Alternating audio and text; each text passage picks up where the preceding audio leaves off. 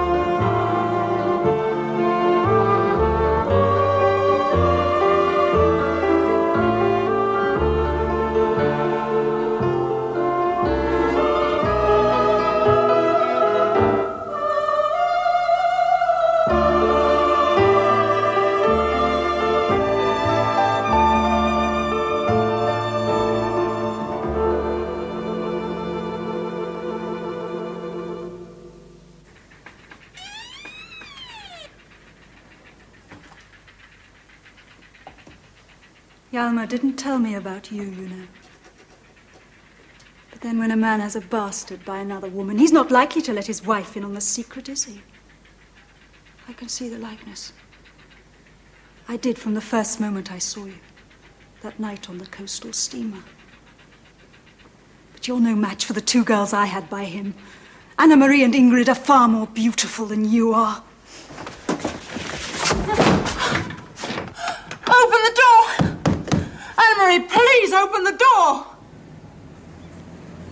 And there it is again. Despite the otherwise consistent flow of linkage in the rest of the writing, in each case, the letter N is not connected to the next letter. And it's the same throughout.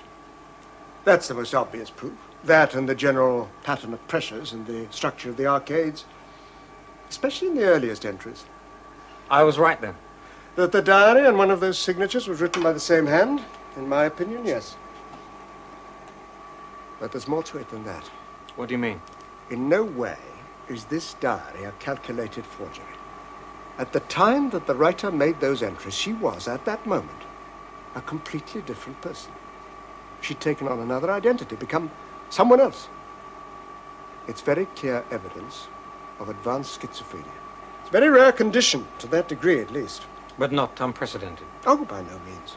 There are a number of well-documented case histories where this form of complete personality transfer has occurred. You're positive about this, are you, Professor? Like your fingerprints. Your handwriting is unique.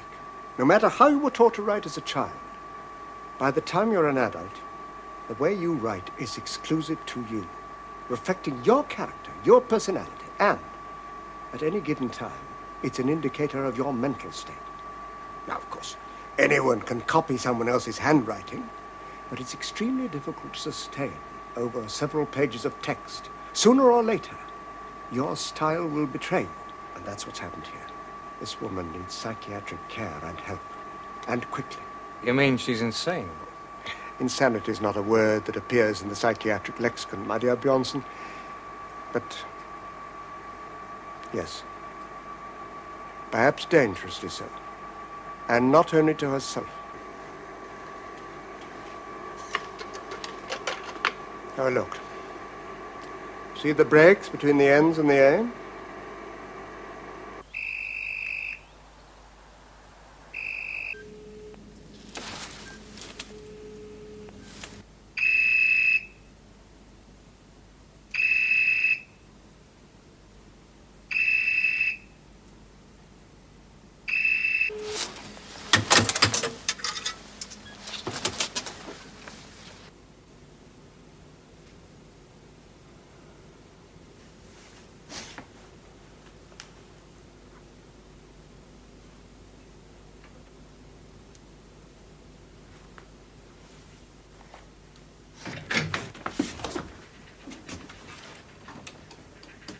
Why did you do that?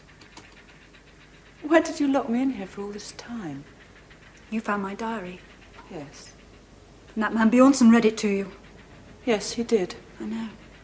Anna-Marie told me. Where is my diary? It's at the farmhouse. Come back with me and I'll give it to you.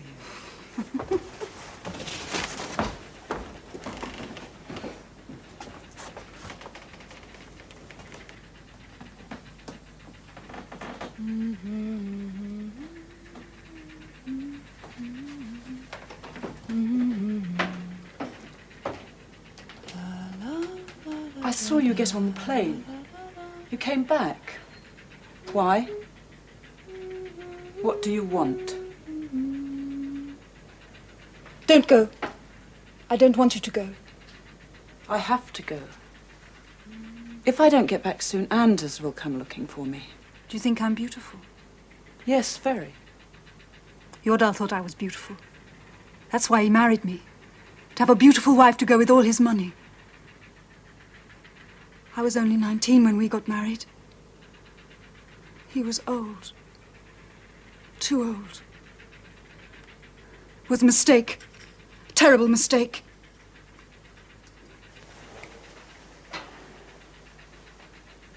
These are beautiful too, aren't they? Here. Feel the material. Feel it.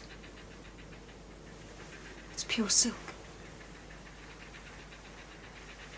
This one's my favorite. And it's Anna-Marie's favorite too. Do you like it? Yes, it's lovely. Try this one on. No, thanks. Put it on. Another time, I've got to go. Put it on. I want to see if it suits you. All right.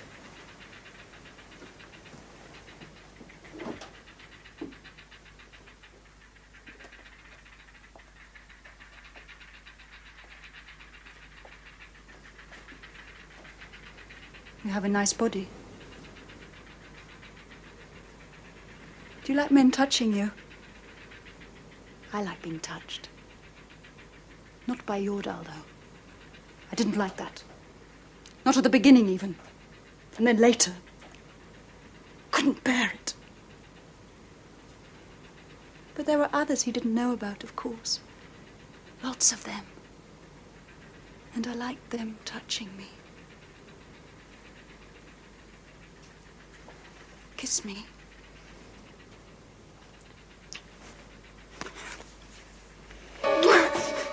If it fits and you like it, you can have it.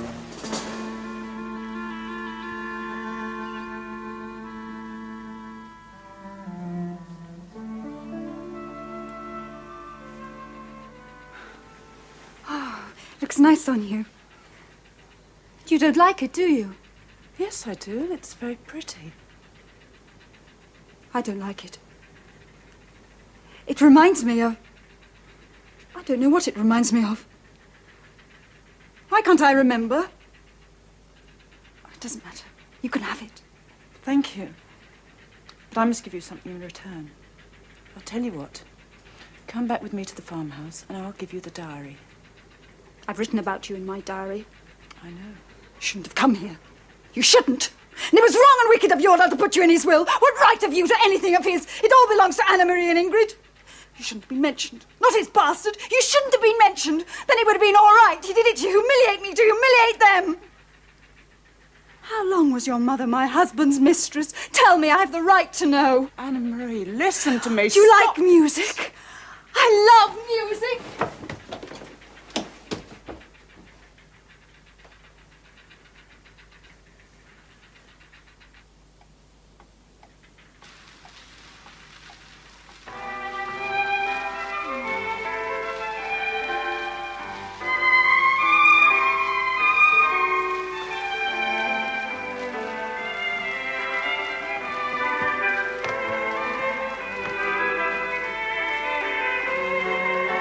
This is my favourite. It's very old. When I was a little girl, I remember. I think perhaps it wasn't me. Oh, it's lovely, isn't it? Why did you burn my paintings? Listen to me, Anna-Marie. You must stop this. Listen. The children. They're crying. We've woken them up. All this noise, we've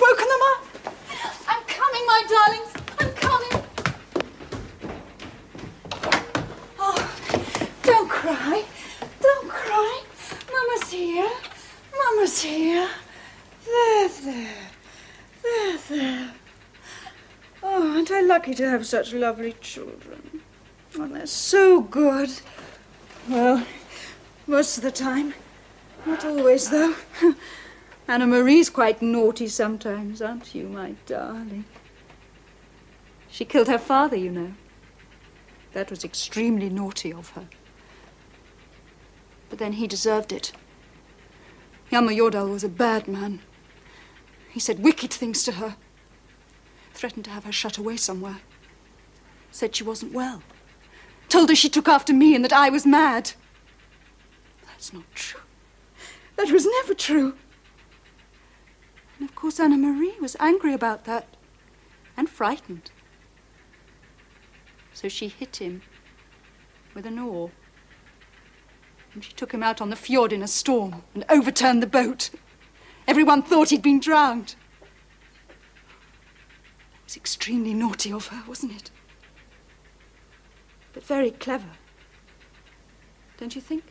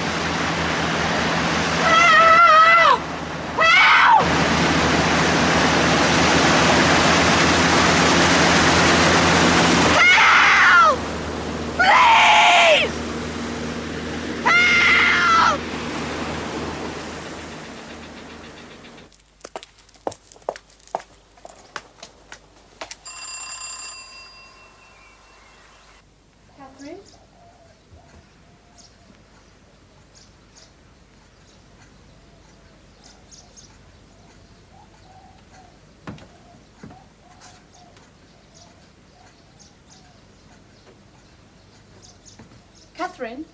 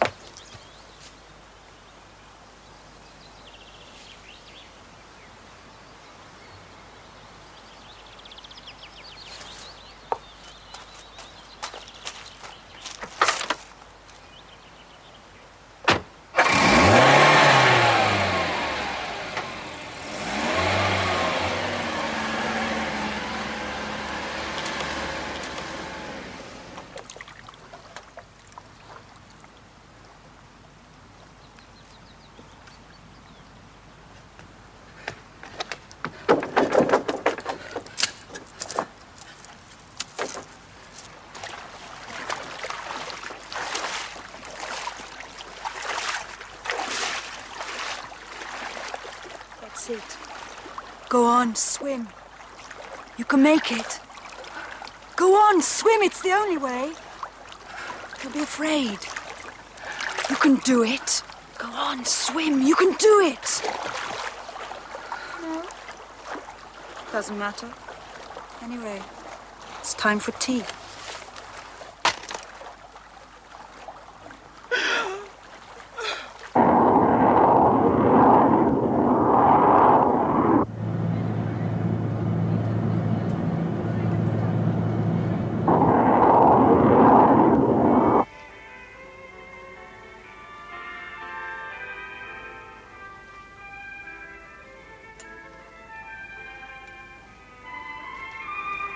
There you are.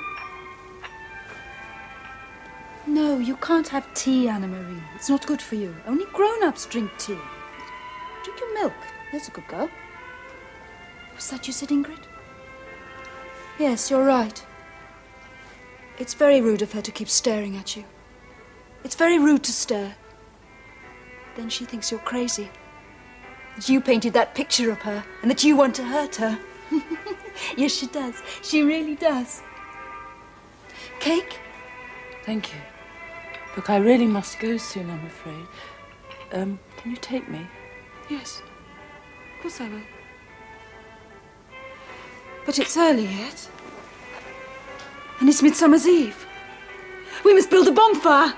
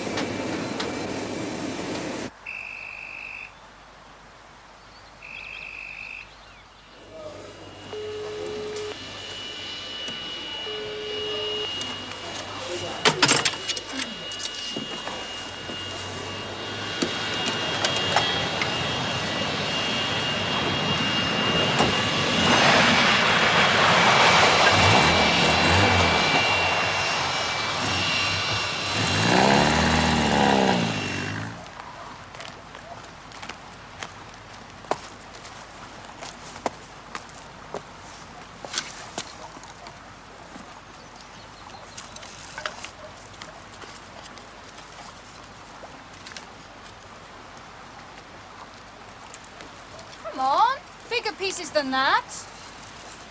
We want a really good bonfire, don't we?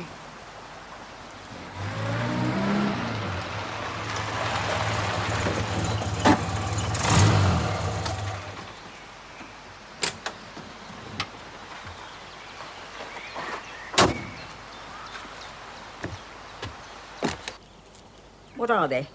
They're to help you to sleep. This business has upset you. And you don't get enough rest as it is. I'll give them together. I'm not a child. Who's this? I have to see Miss Lindemann. I'm sorry you can't. Oh, I know that car. I must. It's very important. Well, I'll ask if she's... No, you mustn't. I told you, you can't come in. I'm sorry, Miss Lindemann, but I have to talk to you. I told him you had someone with you. You're the young man who drove Catherine Durrell here the other day, aren't you? Yes. Good evening, Dr. Ulbrichton. Good evening. You know him? Yes. Mr. Björnsson works for Sundagsposten. You're a journalist? Yes, but I'm not here on behalf of the paper. What do you want?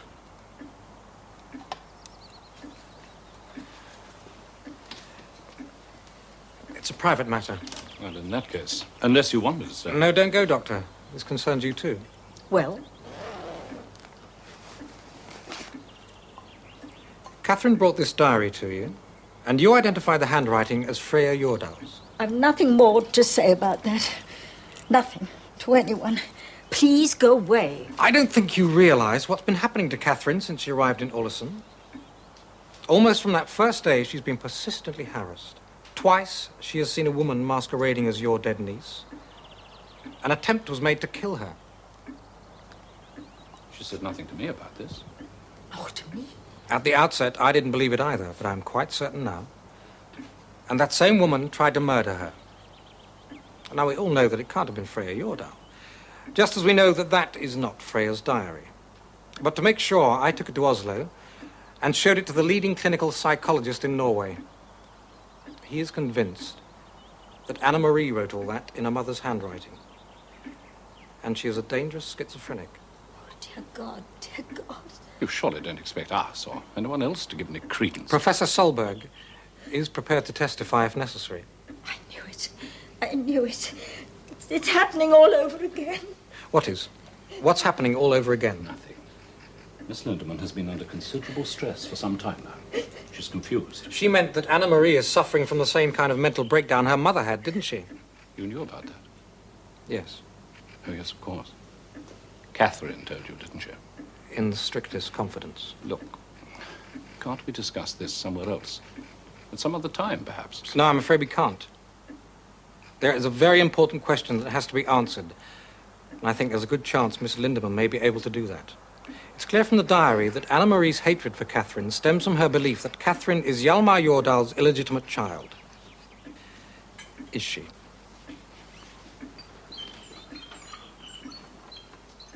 How could Miss Lindemann possibly be expected to know that? She's more likely to know the truth than anyone else. She and Jordal lived through the tragedy of his wife's illness together. If he confided in anyone, it has to be her. Does it really matter? Yes, of course. Catherine has to be told unequivocally one way or the other. And if it isn't true, and if somehow Anna Marie can be made to accept that fact, well, then perhaps that might be the beginning of a successful course of treatment for her. Well, Miss Lindemann, is it true? No, it isn't true. Catherine Duddle is not Hjalmar Jordal's bastard.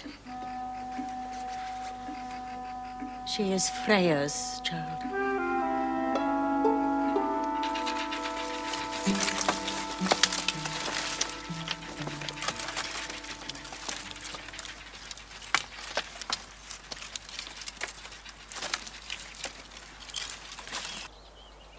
Hjalmar told me that he fell in love with Freya the first moment he saw her in the National Gallery in Oslo. She was there doing some research on her studies, and he was filling in time between meetings. He persuaded her to have dinner with him, and it was when he brought her home that night that I first met him. He should have returned to Olsen the next day, but he stayed on to see her again. But he didn't say anything to her about how he felt. And finally, he went home and tried to forget her, but it didn't work. And so a year later, when he was back in Oslo, he called at my house to see her. But Freya wasn't there. She was in hospital. She tried to kill herself. But she can't have been more than... She was just 18. She attempted suicide at that age. Why? The student that she'd been having an affair with had deserted her, and she was 3 months pregnant. Hjalmar was wonderful to her. He visited her every day, and when she was released from hospital, he made a great fuss of her, and they became very close. And then he asked her to marry him. By this time, she'd become very fond of him, and she was very grateful to him, too, I think. Anyway, she agreed. But he made one condition, that although he had asked her not to have an abortion, he was not prepared to take on the responsibility and caring of a child that wasn't his. So if they were to marry, he insisted that after the baby was born, that it was adopted. And she was quite happy about that. Yes, she was all for it. And as it happened, an ex-pupil of mine called Kirsten Enger was planning an adoption at that time. She had been married to an Englishman for more than 3 years and was still childless. Both she and her husband, Richard Duddle, desperately wanted a baby. And then Kirsten was told that she could never have any. When I told Hjalmar about the Duddles, he asked me to get in touch with them, because to him, the idea of their having the child had 2 great advantages. The baby would be going to a mother that I knew and could vouch for, and the adoption could be done without going through the official channels. And then that meant that no one, apart from us 3, would ever know that Freya had had a child before her marriage to Jordal. So Freya had the baby, and then it was handed over almost immediately to Kirsten. The Duddles registered the little girl in their name with the British Embassy, and 6 months later, they went home to England. And they never returned to this country? No. Why don't we forget about this one? Oh, no. The children would be so disappointed. Well, we could take them to see one of the really big bonfires. They like that much better. Do you really think so? I'm sure of it. Yes. Yes, I think you're right. Let's do that. Give me the keys and I'll bring the boat round to this side of the island. Good idea. Oh!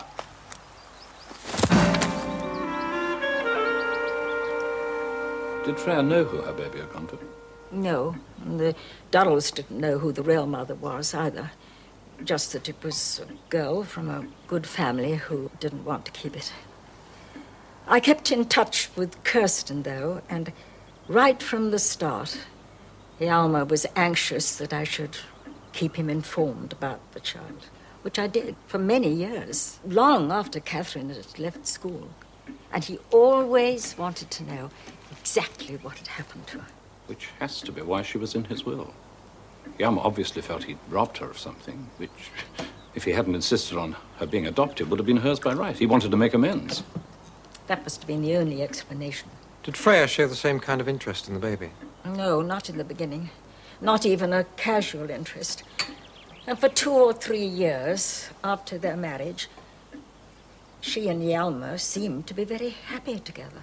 Then shortly after Ingrid's birth, she changed.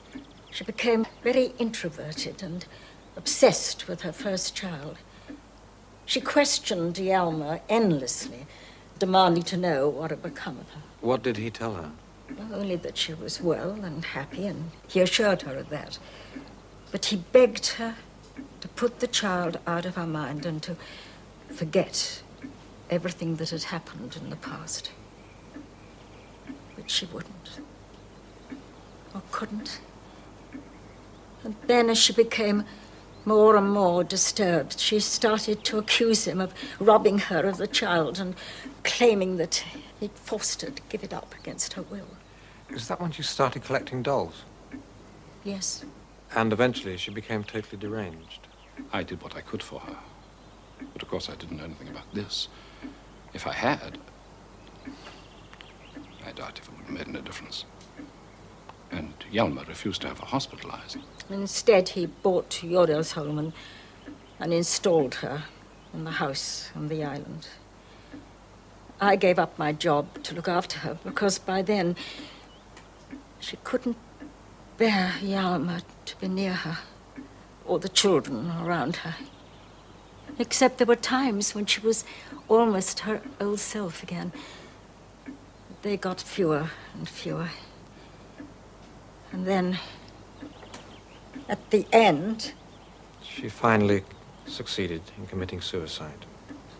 No. Astrid, no more. That's enough.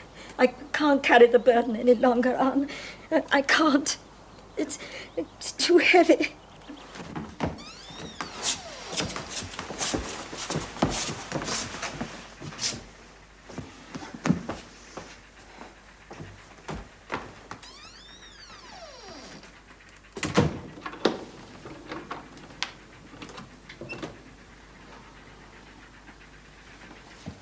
From time to time, Hjalmar used to cross to the island late at night. And then we could talk, and I could tell him how Freya was getting along. We both thought that she didn't know about his visits. And then one night, when he was returning to his boat, she was waiting in hiding for him. And she tried to kill him with an axe. Fortunately, he was able to disarm her, and he wasn't hurt. But then we knew there was no longer any alternative. She was homicidal. She had to be put away. So after Hjalmar had gone, I gave her an overdose of the phenobarbital that Arne had prescribed for her. You see, Freya did not take her own life. I killed her.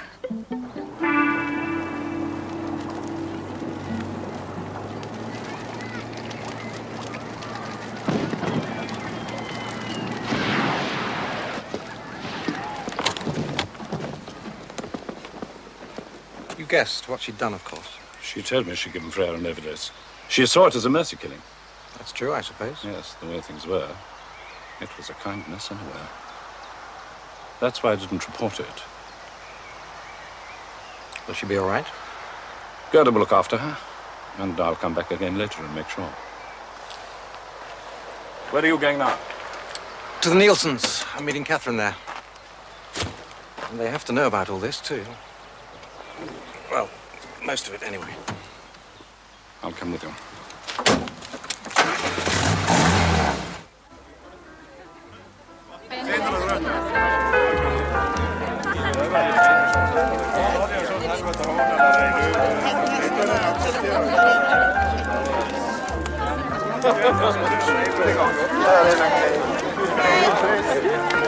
I've known about Anna-Marie for a long time, but I never realized things had gone this far. Did you know she was going across to the island regularly? Yes. I followed her once and saw her playing with the dolls, dressed in Mother's clothes. Ingrid, why didn't you tell me about this at the time? How could I? How could I tell anyone that my sister was going out of her mind?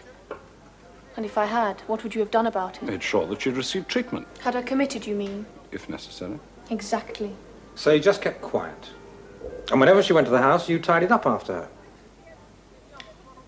And then Catherine came and moved into your Holman. Well, that worried me, so I tried to buy the place from her. Were you aware of what was going on? No. Only that Ingrid was very distressed and obviously bottling something up. I tried to get her to talk to me about it, but she wouldn't. I wanted to, but I couldn't share a secret like that, even with you. And after Catherine was nearly drowned, and you found those marks on our boat, I realized that it had to be Anna-Marie who tried to kill her.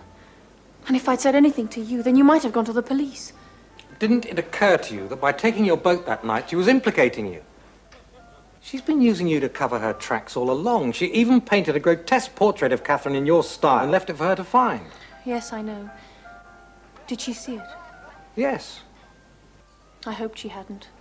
That's why I took it away. We both inherited some artistic talent from our mother.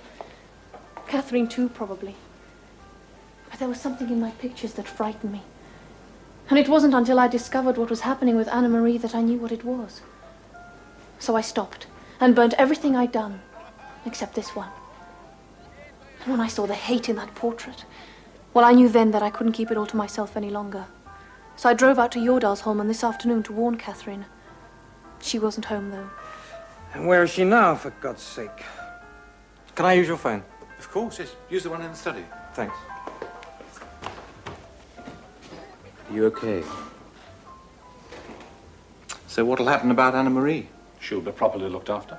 And she'll be cured? Who knows? Hopefully.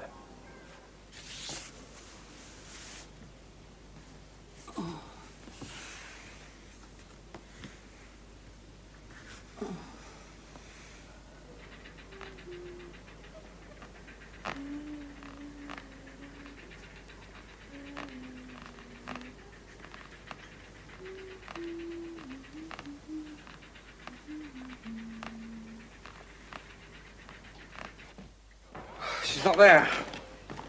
There was no sign of her when you drove out there. She was on the island. I saw her boat on the beach. I'm going out there. She can't have come to any harm. Anna-Marie's in Bergen. Is she? Or is that what she wants everyone to think?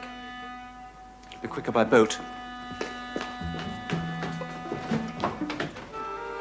Now, you just sit there quietly. Watch the pretty bonfire.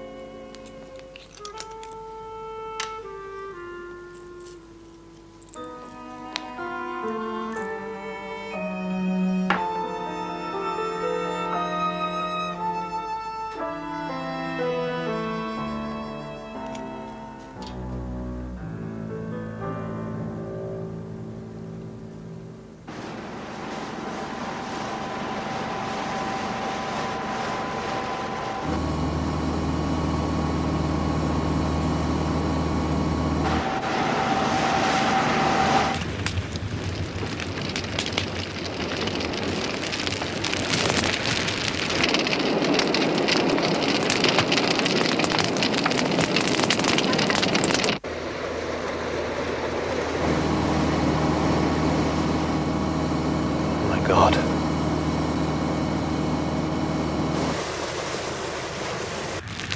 So. Don't be frightened. The fire won't hurt you. I won't let it. Anna Marie! Let me out! Let me out, please!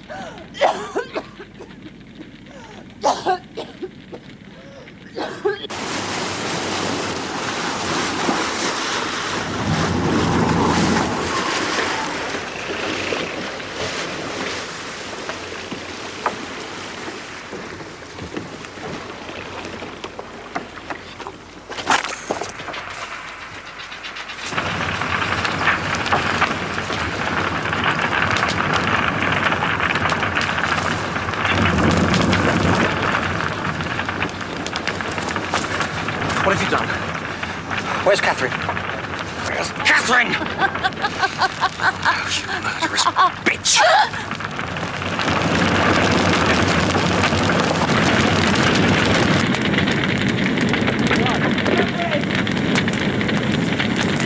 Catherine! Catherine!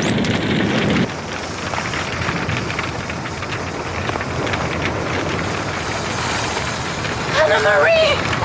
What have you done? What have you done? What have you done? You see, she came here to cause trouble. His bastard! She's not wanted. She's not wanted!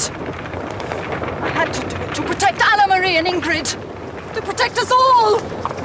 But she's not Father's child. She's not related to him in any way.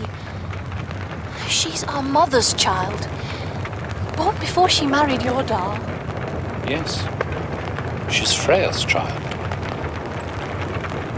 It's true. No, you're trying to trick me.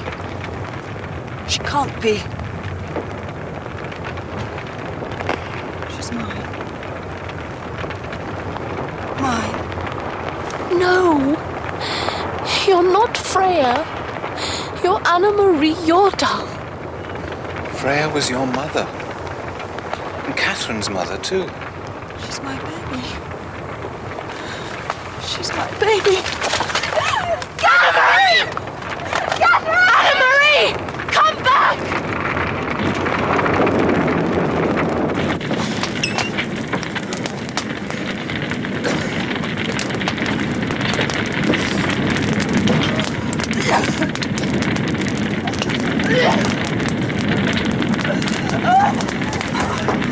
The key!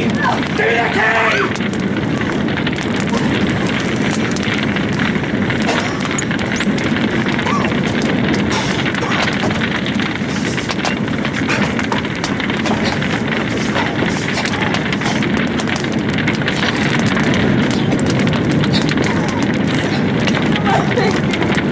What have I done?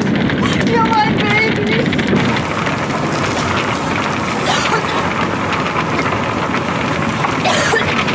I'm so sorry. It'll be all right, I promise. It'll be all right.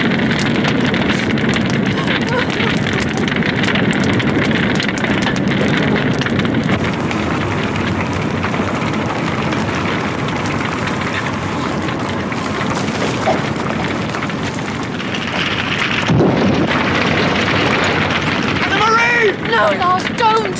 She's still in there, she'll be killed! What hope is there for her? What kind of life would she have? We can't inflict that on her.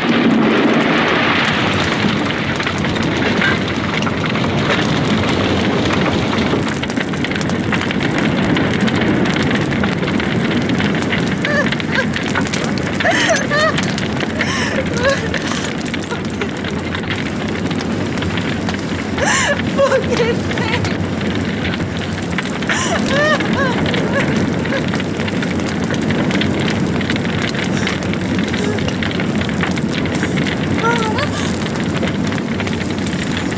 Mama? Mama, help me!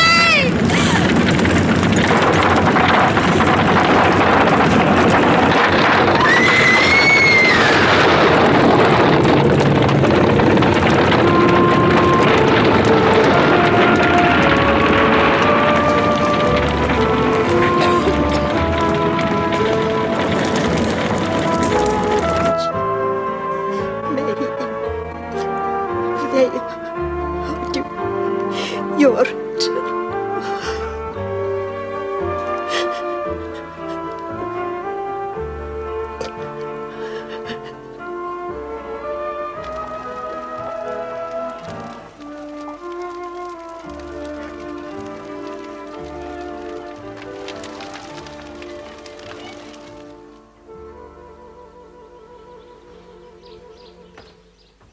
How is she?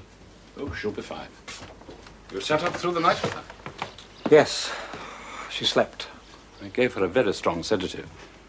Now you should rest. Later. What will you tell her? The truth. And hope that she can take it. Not easy for her, though, suddenly discovering her mother died insane, and that insanity was passed on to her half-sister. There's no conclusive evidence of direct biological transmission of mental disorders. Just the same. May I see her? She asked for you. Astrid Lindemann is dead. Sleeping tablets. Poor woman.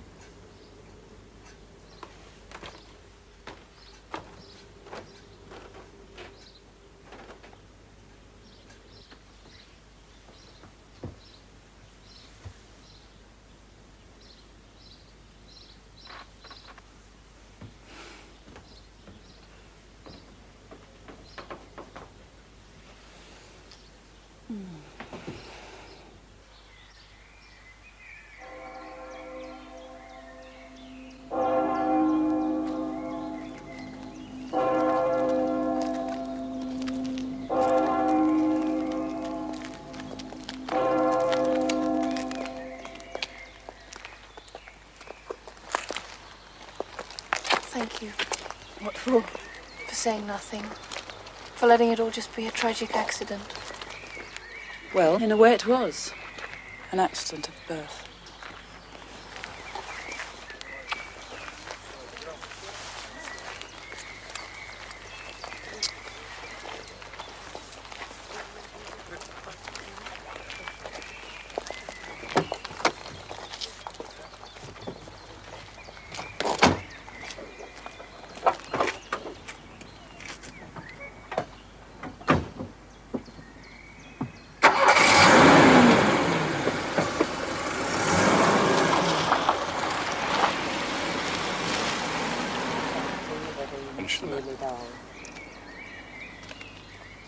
How are you feeling?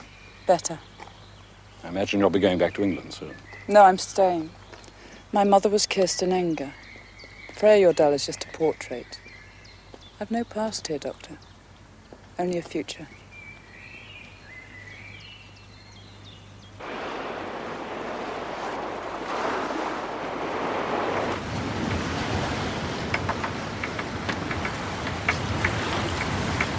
I think she knows where to go.